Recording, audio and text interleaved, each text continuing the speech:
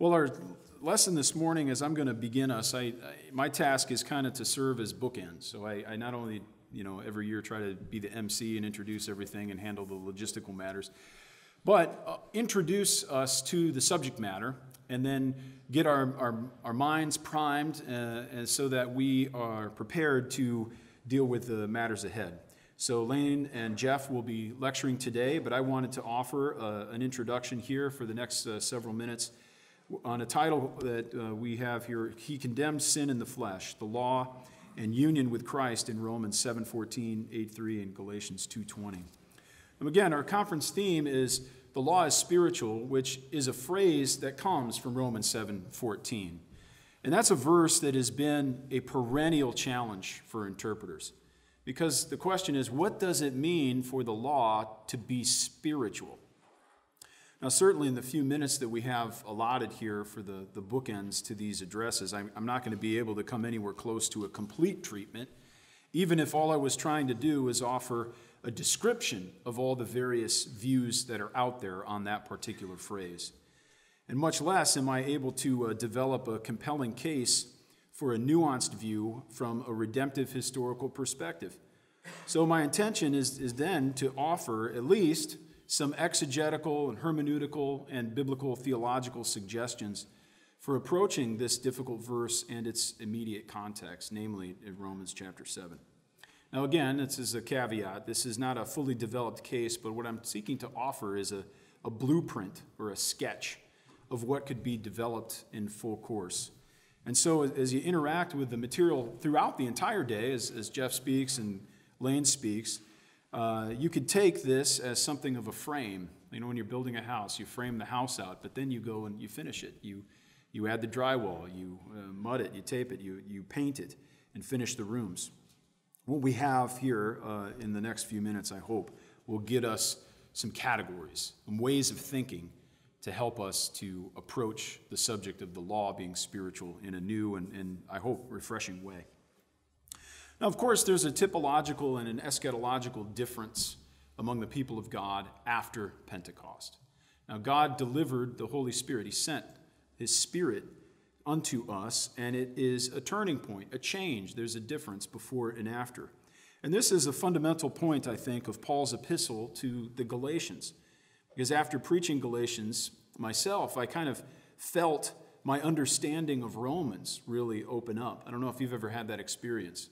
But I think there's a deep congruence between Galatians' structure and that of Romans. Not just that they're, of course, biblical inspired books and that God is speaking to us through both of them, but at least to me, it seems as if Romans is something of an amplified Galatians. When you look at the subject matters and the way that Paul addresses the argument and develops it, it seems to follow hand in glove between Romans and Galatians. You might even say, to allude to Spinal Tap, that Romans is Galatians cranked up to 11. So it's interesting then to compare the flow of Paul's argument in Galatians with that of Romans, because if that hypothesis is true, you should be able to look to one letter for assistance when the other letter is particularly difficult to understand in one part. And we always recognize the analogia fide, the analogy of faith, and Scripture interprets Scripture. But if we have two books that are really somewhat in lockstep, if one is a bit more difficult in one place, the other might add some light because it speaks from a different vantage point with different words. Much like Ephesians and Colossians are very, very similar. Sometimes you can look at one and get an added dimension and perspective to the other. I think Romans 7 is one of those chapters, particularly with regard to the so-called schizophrenic I. That's a phrase that you can find in Dennis Johnson's chapter in Resurrection and Eschatology, Essays in Honor of Richard B. Gaffin, Jr. The question is, Paul is speaking in Romans 7 using a first-person singular pronoun, but what does he mean? To whom is he referring? He says I, he says myself, but how are we to understand that?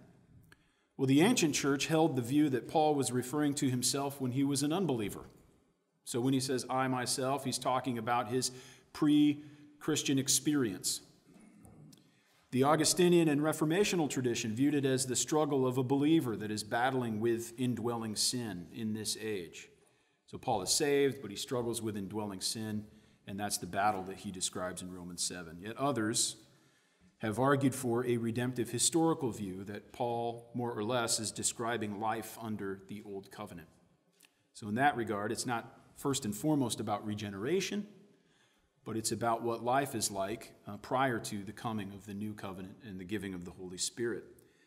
So I'd like for us, on that front, to consider the hypothesis that Romans 7:14a, the first part, the law is spiritual, that phrase is explained in part by Galatians 3:19, and that Galatians 3:22 through 24 in turn sheds light on Romans 7:14b. That's the hypothesis for this morning. And if that is the case, then the struggle of Romans 7 is that of the earthly or the dust man, koikos, from 1 Corinthians 15:47-48. And the point would be, this is the whole point in summary form, that the law is given as a word from heaven. The law originates from heaven, and it guides us as God's people as a pedagogue unto the precipice. It leads us unto the heavenly realm, unto the promised land, just as Moses, as a mediator, brought the people up out of Egypt under God's hand and led them through the wilderness up to the Jordan, up to the precipice. Moses did not pass in. So also the law, analogously, comes from heaven. It's a word of God to lead us and guide us and draw us unto where we are to go, to ascend the mountain of the Lord. But there's a problem, of course, because to cross over into the promised land, we need a new power, a new mode of existence. We need something more than a man of the earth. We need the man of heaven.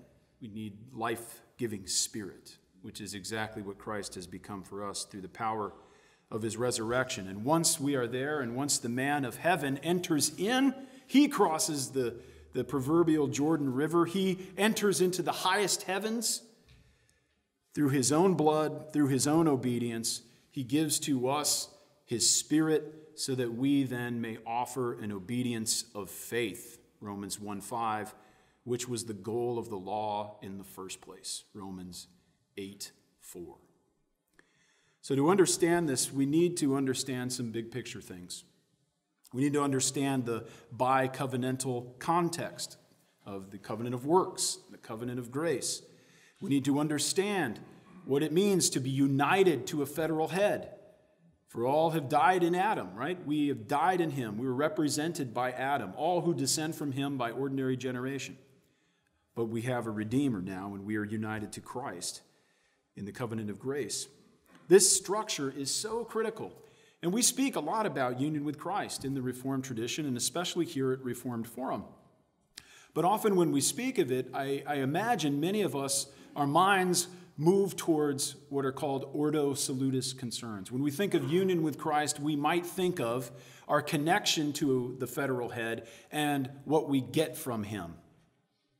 So from Adam, we have the imputation of his sin, the want of original righteousness. We have guilt, condemnation, death.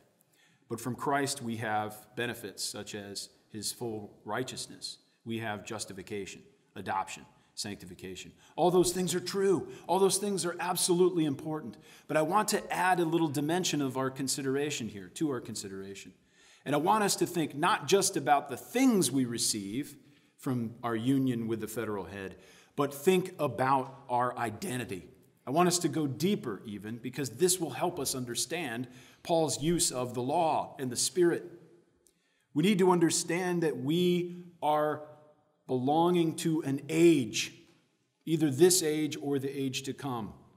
That we either are in Adam, we are dead, we are dusty, earthly people, or we belong to Christ, who's not of this world, who brings his people out of that age into the age to come, where we are seated with him even in heavenly places, where we have a different type of life. This is established clearly in 1 Corinthians 15 as Paul contrasts the natural and the spiritual. One of my favorite chapters in the whole Bible, especially starting at verse 35. There are two modes of existence, Paul is saying. There are two eons, two ages. And Christ does not allow us to improve our lives merely, but he brings us into an eschatological age. He transplants us, better, he translates us into a new age, that we would live a life of a higher, more glorious order. In Christ, we have an entirely new identity. We're no longer citizens of this world, of this age, but citizens of heaven. Of course, Adam and Christ are compared and contrasted throughout the Bible. Christ is the greater, and he is the second and last Adam. But we see this federal headship established in other places leading up to Romans 7. You think of Romans chapter 5, verses 12 through 21, where we are described as being in Adam, where his sin is imputed to all who descend from him by ordinary generation. We're dead in sins, even prior to having committed any personal sin. Yet all is not lost, because we have died to sin and we have now Christ's righteousness. Adam's sin is imputed to us, but when we believe in Jesus Christ, by grace, through faith, our sins are imputed to him, and he dies to pay the penalty for our sins. And his full righteousness, his active and passive obedience, is imputed to us, so that when we stand before the Lord, we are holy and righteous and beyond condemnation, for we have been justified, and more than that, adopted and sanctified. Romans 5 is critical. And 1 Corinthians 15, 35 through 49 is critical, foundational to this basic understanding. But I also want to add to that now as we move closer to Romans 7:14, an illustration that Paul uses in Romans 7, verses 1 through 6.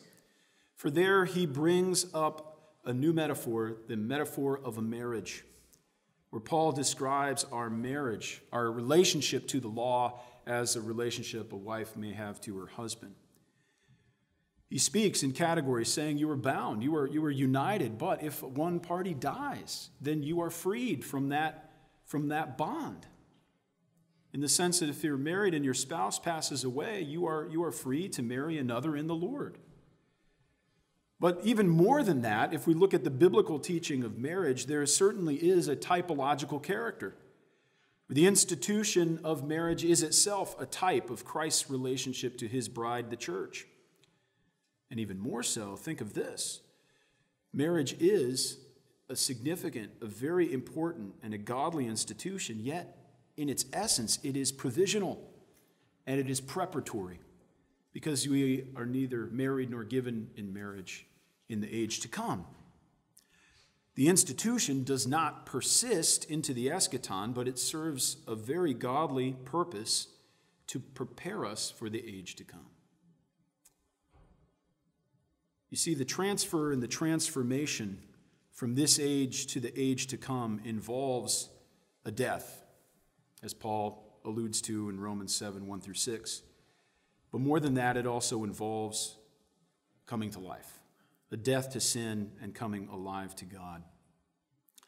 So one of the most powerful passages that speaks of this transfer is Galatians 2, 17 through 21, which explains the Christian mode of life, which is living by faith in Christ. Clearly, throughout the Bible, the basic teaching is that salvation comes through Jesus Christ. Whether you're Jew or Gentile, we all must be saved by him, by grace through faith in the Messiah. And justification does not come by works of the law. Not at all. For no one will be justified by the works of the law. But the good news is that we have a loving Savior, one who gave himself for us. And Paul says in Galatians 2:20, probably my favorite verse, I have been crucified with Christ, and it is no longer I who live, but Christ who lives in me. And the life I now live in the flesh, I live by faith in the Son of God, who loved me and gave himself for me.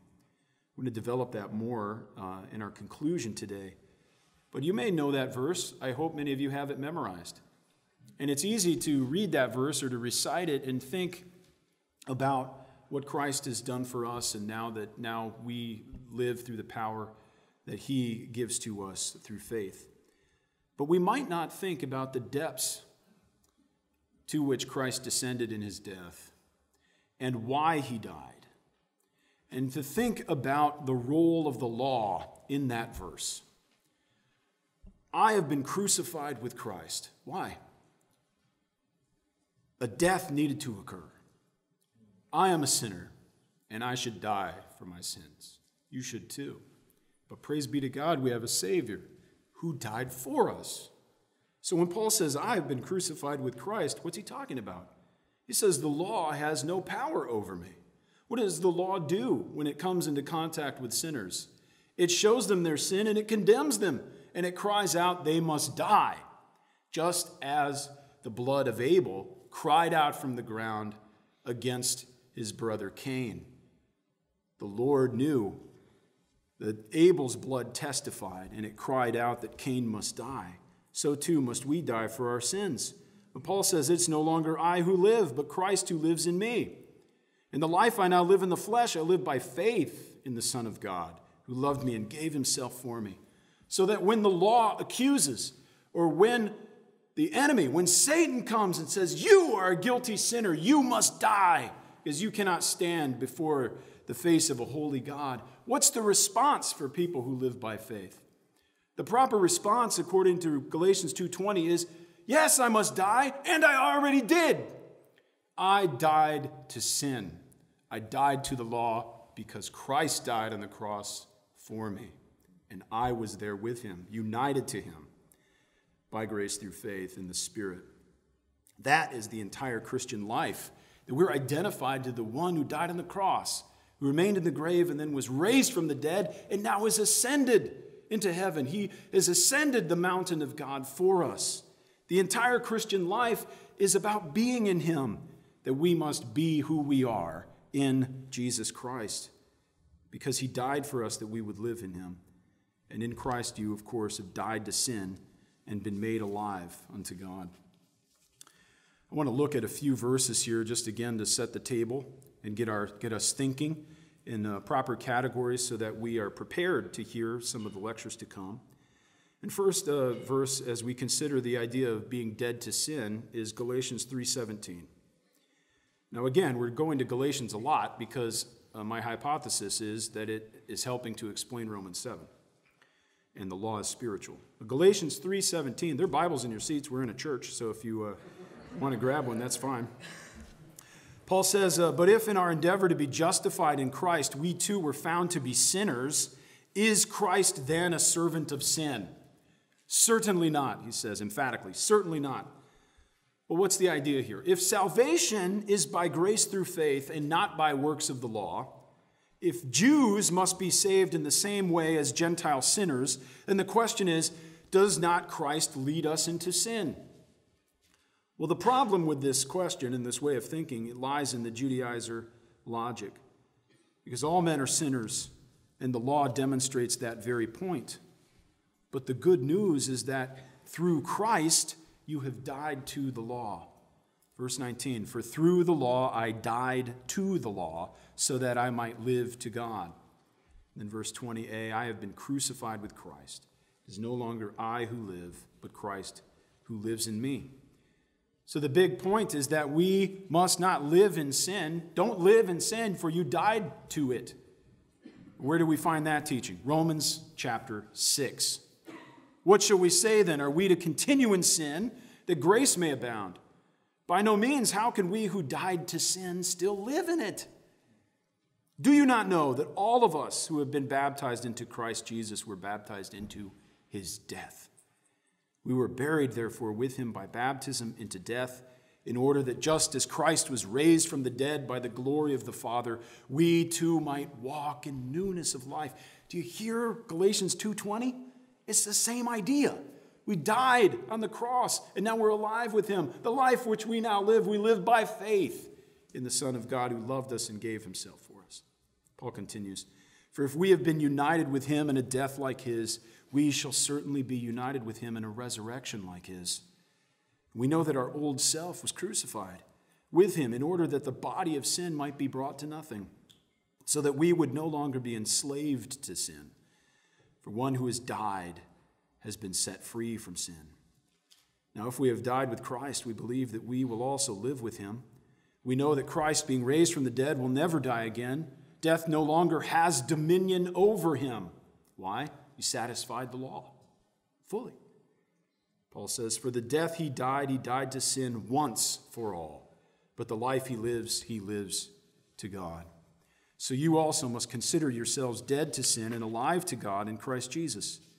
Let not sin, therefore, reign in your mortal body to make you obey its passions.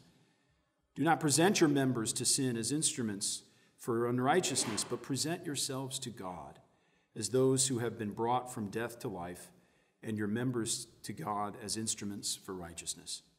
For sin will have no dominion over you, since you are not under law, but under grace. Again, we need to consider our fundamental identity, and that if you are in Christ, if you believe in him, you do not belong to this age. You're not under law. You are in and members of the age to come in Christ, and you have the Spirit. Again, it's a new mode of existence. I have been crucified with Christ. It is no longer I who live, but Christ who lives in me. And the life I now live in the flesh, I live by faith in the Son of God, who loved me and gave himself for me. But what does that life look like? Well, Paul explains that dynamic throughout his letters. But one place he says in Colossians 3 that we need to set our minds where it belongs. We need to think about the heavenly things because our life is with Christ. We must not fixate upon the things of this world because we don't operate according to this mode of existence. We live with Christ in the heavenly places. And if then you have been raised with Christ, seek the things that are above, where Christ is, seated at the right hand of God. Set your minds on things that are above, not on things that are on earth. Think of the ages. For you have died, and your life is hidden with Christ in God. And when Christ, who is your life, appears, then you also will appear with him in glory. Put to death, therefore, what is earthly in you: sexual immorality, impurity, passion, evil desire, and covetousness, which is idolatry. On account of these, the wrath of God is coming. And in these you too once walked, when you were living in them. But now you must put them all away. Brothers and sisters, you have a life hidden away with Christ in God. And you have been given now also new clothes. So put off the old and put on the new, as Paul says in Ephesians 4. Now this I say and testify in the Lord, that you must no longer walk as the Gentiles do, in the futility of their minds. They are darkened in their understanding, alienated from the life of God because of the ignorance that is in them due to their hardness of heart. They have become callous and have given themselves up to sensuality, greedy to practice every kind of impurity.